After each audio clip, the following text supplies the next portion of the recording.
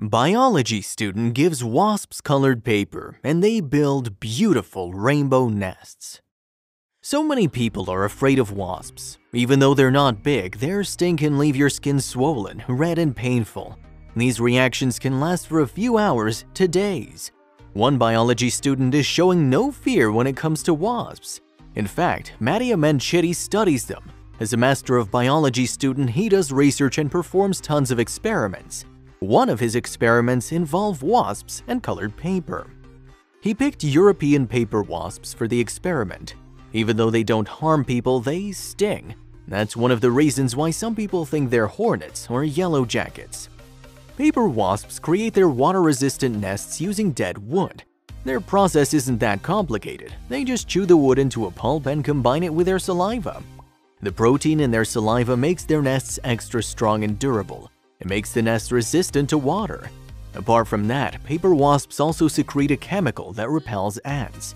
They spread it around the base of their anchor to keep the eggs or brood intact. Usually, the wasps build their nests in sheltered areas, like the branches of a tree or the end part of an open pipe. Mattia wondered what would happen if the wasps had colored paper to work with.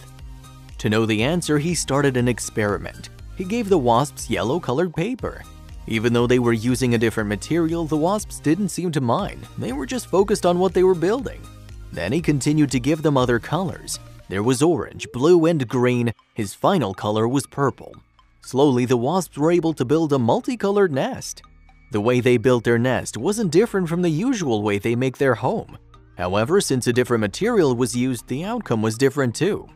Despite that, the wasp's nest is still beautiful. It's truly a masterpiece, particularly with intricate details and colorful layers. Mattia's experiment isn't the first of its kind. Well, technically the case wasn't really an experiment.